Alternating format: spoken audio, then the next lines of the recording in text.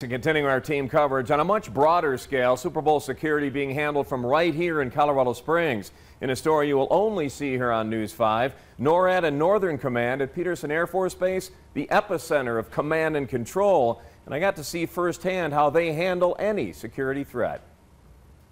This rather imposing facility on the grounds of Peterson Air Force Base houses within its bowels what is, comparatively speaking, a rather small room, but is staffed with the most impressive collection of men and women and their intelligence-gathering expertise that has a thumbprint of enormous national and international scope. This is the NORAD and Northcom Command Center, a joint U.S.-Canadian operation, access to only the highest level of security clearance, so it was a treat for this unclassified civilian to get a closer look. Folks here in the command center provide direction to the forces in the field in order to take action, and that's of course done under the supervision, if not direct interaction with the commander. Since we're talking about security for the Super Bowl, let's put this in football terms.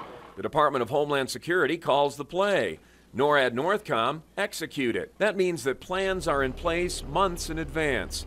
And from this command center, any threat from air, missile or space, sea or cyber is tracked. Department of Homeland Security is the lead federal agency.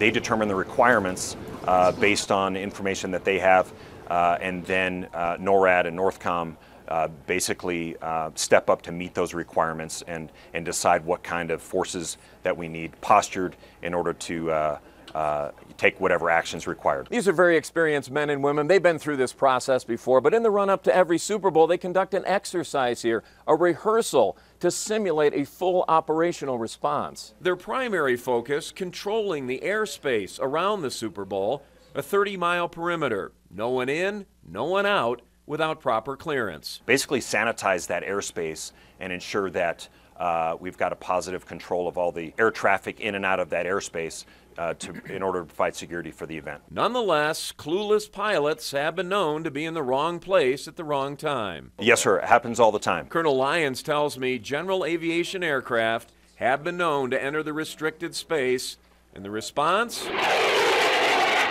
Well, a couple of F-16s or F-18s get their attention real quick. Give that pilot visual signals in order to encourage the pilot to basically leave the sensitive area. So while you're sitting at home focusing on the game, NORAD Northcom, they're watching everything else. They serve as the conduit between federal, state, and local law enforcement, which have provided additional assets on the ground in Minneapolis. Commanders here direct strategy to those in the field. And with memories here on base of those who have successfully attacked this country and who continue to try and crack our security networks and look for ways to inflict damage on what is essentially a national holiday, the mantra here, "We have the watch," is deadly serious. We put a lot of effort towards evolving along with that threat and staying one step ahead of it to respond to it.